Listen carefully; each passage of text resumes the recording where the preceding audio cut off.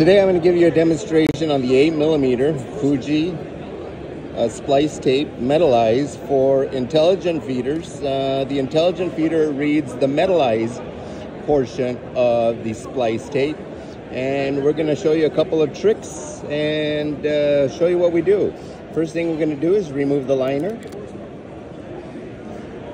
Place the two pieces of carrier tape that will be spliced onto the alignment pins. We will remove it from the alignment pins. We will fold over on the perforation to be able to give you the second rail on the bottom. We will then remove the clear carrier, and what you have is a rail on the top, a rail on the bottom.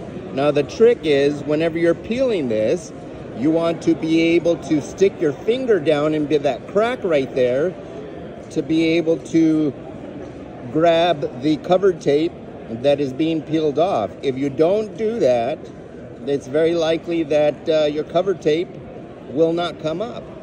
The other thing we will do is we will add a leader tape extender. And the way we do that, just remove the liner, place it onto the cover tape. And this is also the other thing you do, roll over when you press it down, roll over on the cover tape to be able to get that initial part on there. And then this will allow you to peel it up with the cover tape.